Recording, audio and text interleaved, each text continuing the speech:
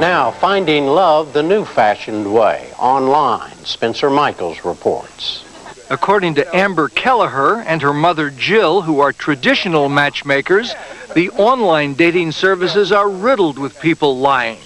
Hello, Kelleher Associates. The Kellehers meet and interview every client at length and then match them with other clients.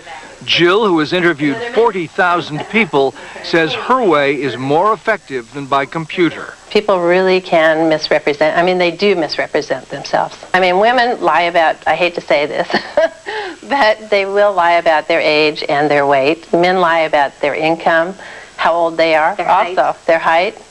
We are the go-between. We screen our clients, and we find out who they are, and they can't misrepresent themselves.